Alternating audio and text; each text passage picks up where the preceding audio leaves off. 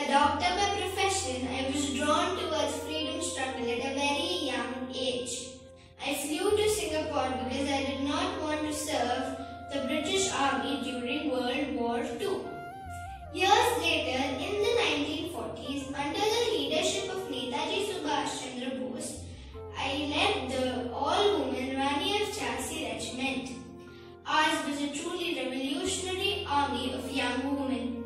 We were prepared to fight for independence and freedom. We worked with men for the freedom of our motherland.